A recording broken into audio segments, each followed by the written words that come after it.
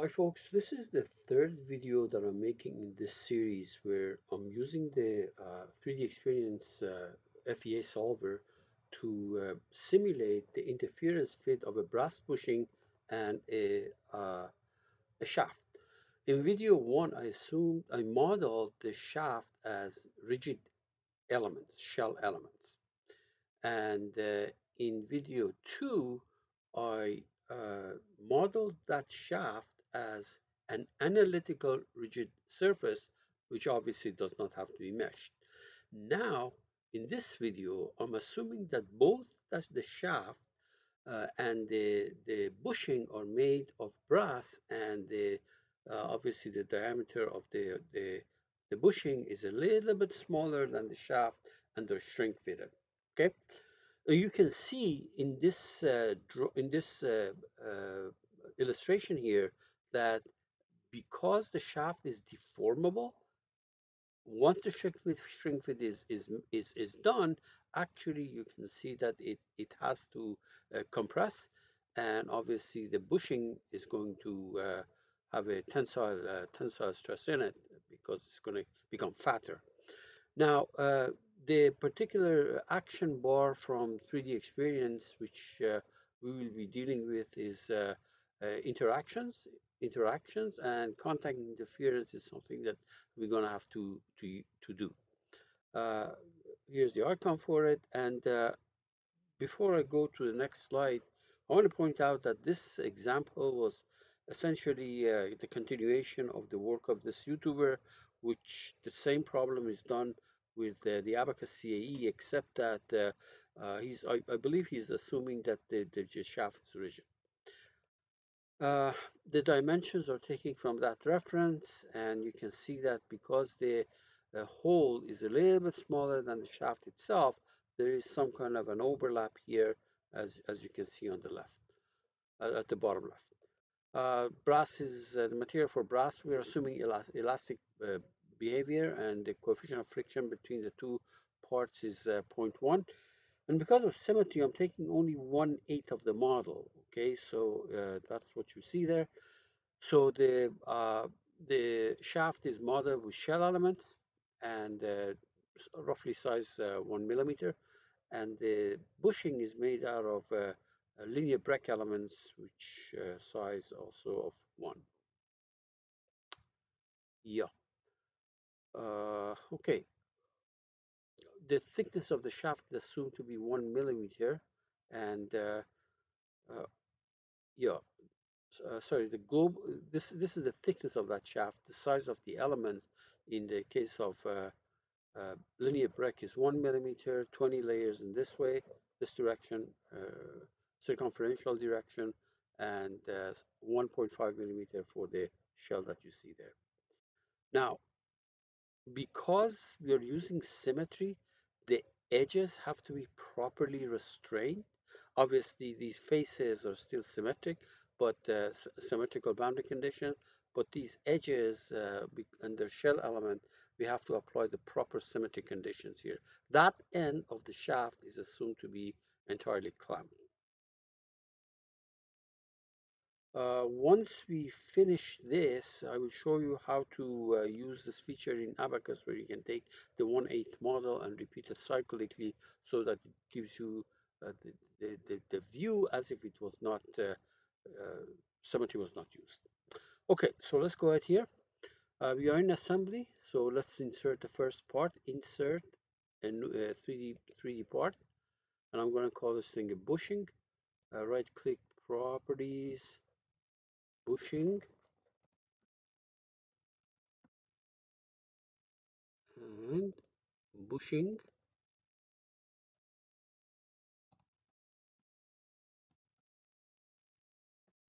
Okay, let's go make it. So 3D shape on that vertical plane, we'll sketch two arcs and two lines. So this is going to be the outside arc of the bushing, diameter radius 50, and then we're going to do the inside arc,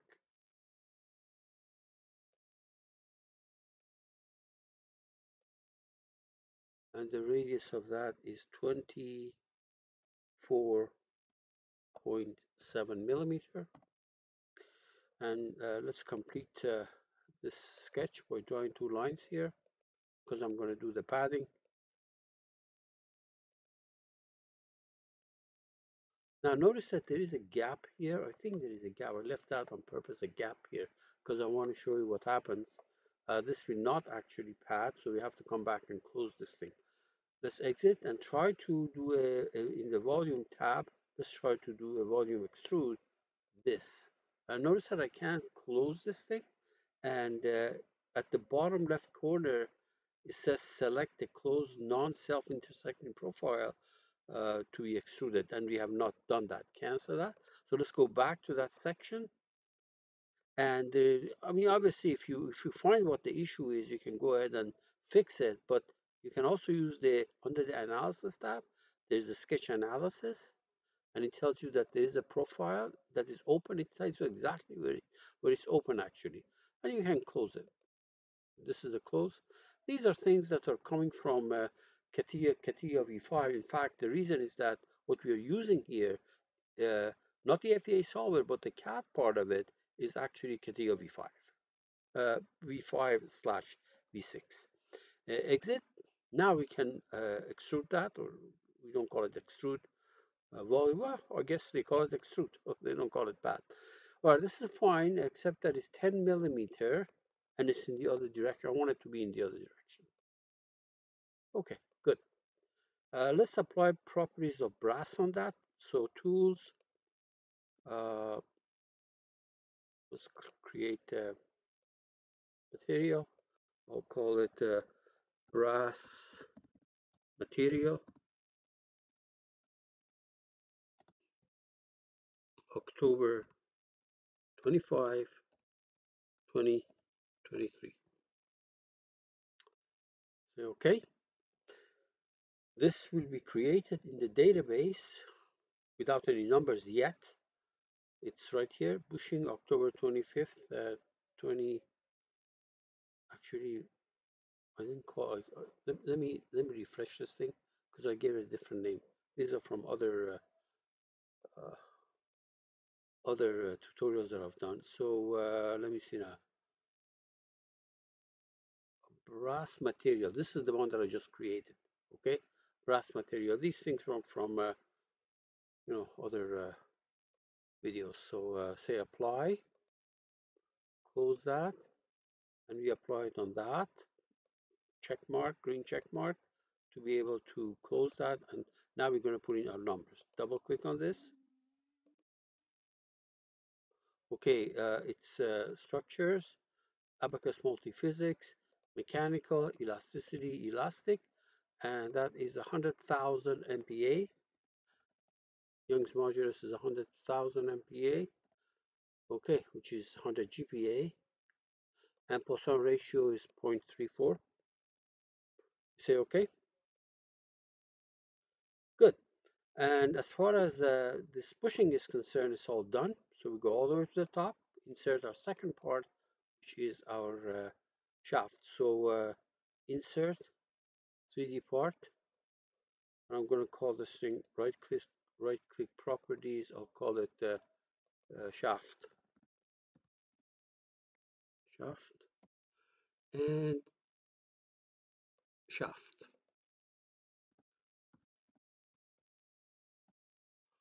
And we say okay. Let's go make it. Double click on 3D shape. On that same vertical plane, I will sketch this time an arc. Let's see now. Where is our sketches? Right there. Arc, which is 25 millimeter in radius. Okay, so that's going to be 25. And as I pointed out in the other videos, that you see that there is an overlap here. You can see that actually the arc is inside of that bushing. All right, fine. We go to surface and we extrude it 100 millimeter, except that I want it to go in the other direction. Where's that 100 millimeter? Right here. 100 millimeter, except that I wanted to go in the other direction because that's what I did with the other ones too. It really doesn't matter, but okay. So as far as material is concerned, it is the same as the bushing, which is the brass. So what we can do is one way to do that. We go to tools. Here's the material stuff. Notice that there is a tester here. Pick material, and you go from the tree and pick that guy, and then you come back and apply it to. Let me try it again. Let me try that.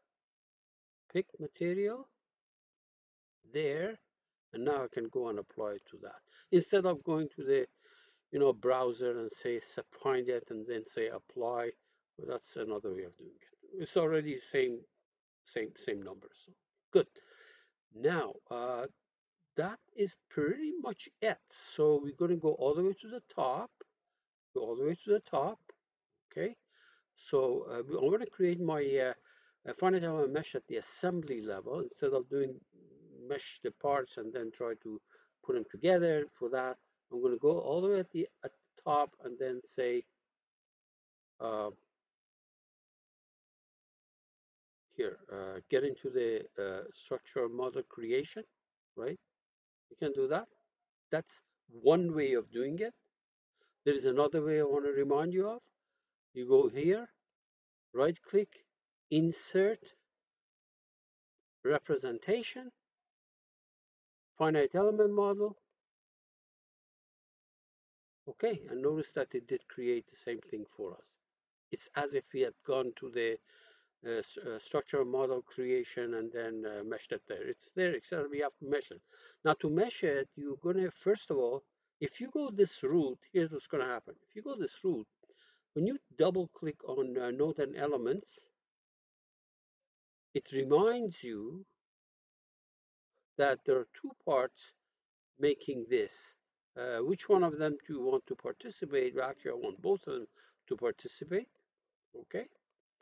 And now we go to measure and do a sweep mesh for this.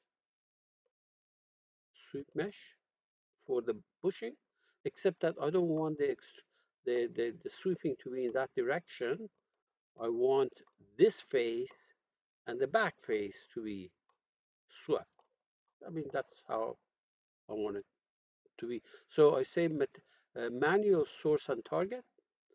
Let's delete, let's remove this, and remove that, and we go and select it. So for this source, I select this, and for the target, I select, for example, that.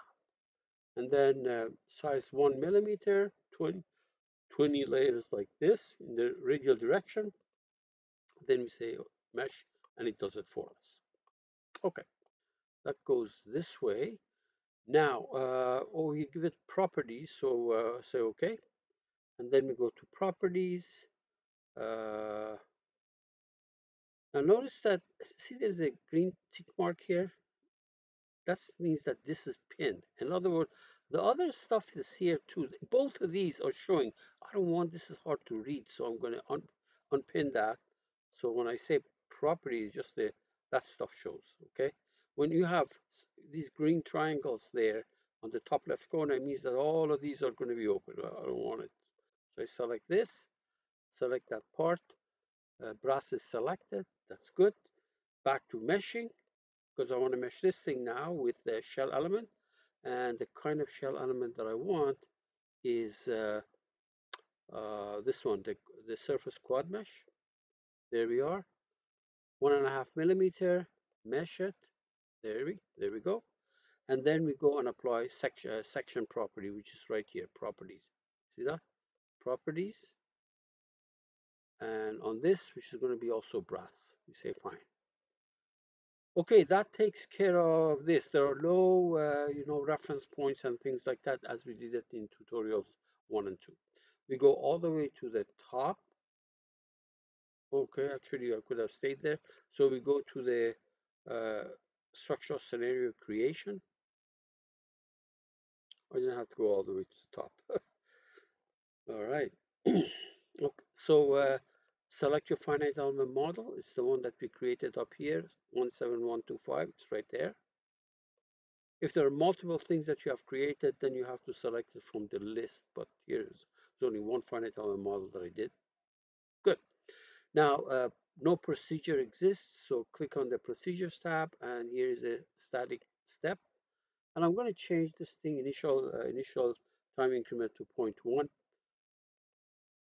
Everything else, can I do that? 0.1. Everything else is default. All right, what's going on? Oh, cancel. I made this one I didn't want. Deleted, clicked it twice. Let's make sure that the time is okay. Yeah, 0.1. Good. Very good. Now we're going to apply our symmetry boundary conditions. So boundary conditions, symmetry. Remember, symmetry was here. Planar symmetry. So this was a planar symmetry. This is a planar symmetry.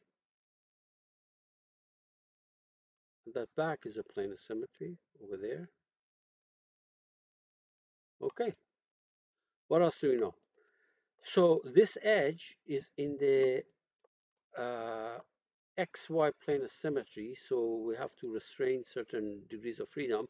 Let's change this thing to fixed displacements. This edge is in the XY plane of symmetry, so there is no displacement in Z, and rotations are exactly the opposite. Let's select another one. This edge is in the XZ plane of symmetry. See that? In XZ. So no displacement in Y. As soon as I say XZ plane of symmetry, no displacement in Y. Rotations are exactly the opposite. There's another edge here. This edge over there. So another one. If I'm having problems selecting some of these edges, what you should do is say right click, visibility manager. Don't show me the finite element mesh. Just show me the edges. Okay. So fix displacement. Let's see if we can pick this edge.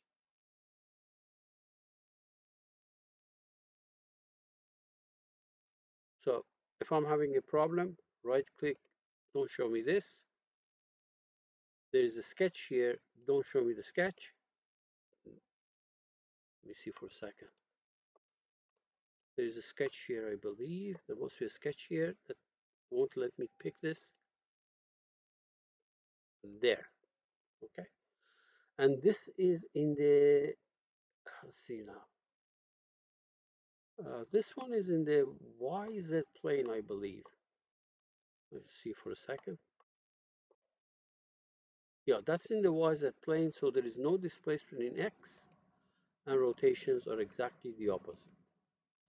Okay, I'm assuming that that end is clamped, so either you can go and select it like this edge, and say none of these are activated, so this is clamped, or you could have non-clamped from here, but let me see, let me show you. If you do clamp, that'll be the same thing, but the icon will look different. It looks like that. Okay, so it's entirely up to you how you want to do that. One edge is entirely clamped, or I could have selected the edge says XYZ and rotation XYZ. You would have gone something like this. Well, I'll leave it like that. I'll leave it like this. Good. Okay, so where's the guy that's hiding? So here's the guy that's hiding. Let me see now. That part I hit. Oh, there we are. Okay, the next thing is create interaction. First, define the friction coefficient under contact property. Let's say my coefficient, my coefficient.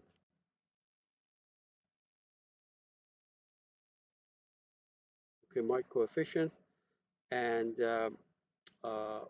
oops, did I define it here? Wait a minute. I think I defined it, or I didn't put any values in it. Double click on it, friction, and let's put down 0.1. Okay, 0.1. Good. And then we need a surface-based contact. So if here's a surface-based contact between this face as the primary surface and this face as the secondary surface.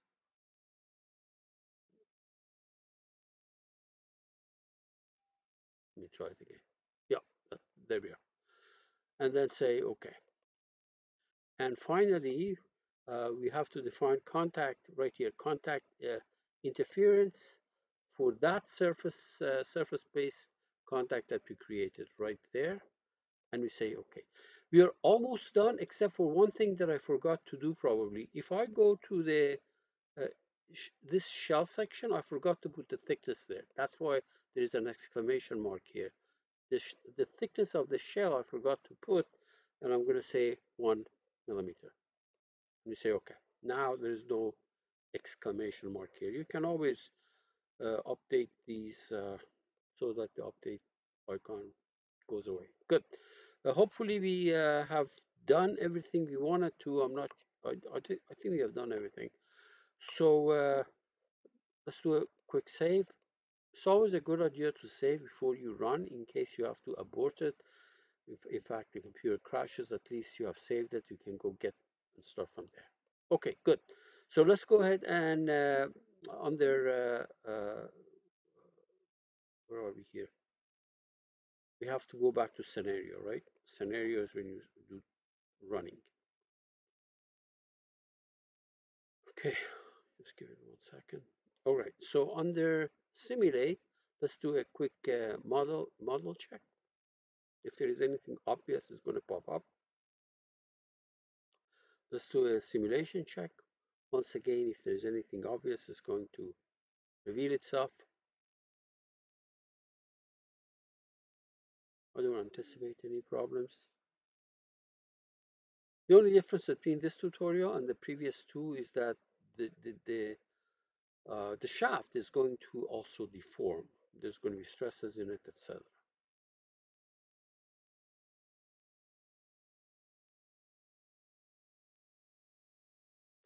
This is just the checking stage, simulation check,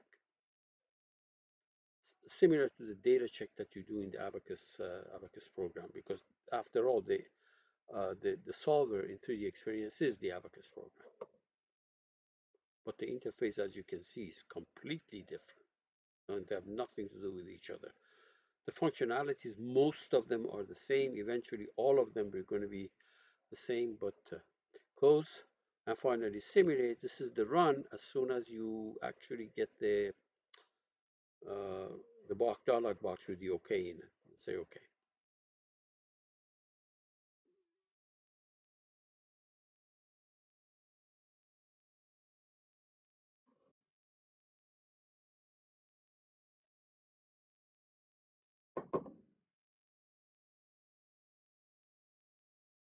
It has not started running yet, but when it does, it's going to be very fast. Okay, so now when I say OK, then the process of running begins.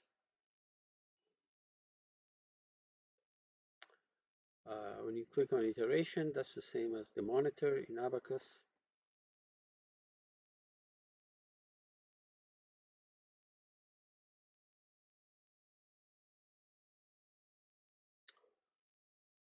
Okay.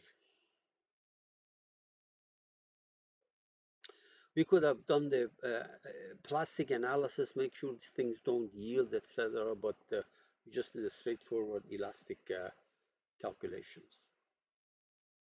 Okay, it's done. And now let's go and check a few things.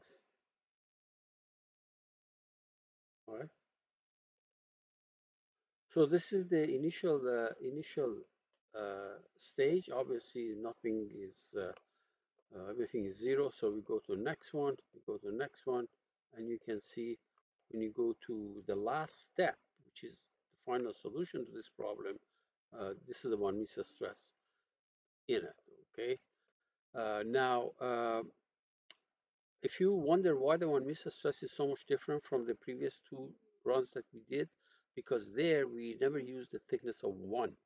The thickness was almost 0 in the case first tutorial, almost 0, 0.0001, because I didn't want the thickness to come into the problem. But here they're both deformable, so they must have the correct thicknesses. Now, the one last thing that I want to show you is if you if you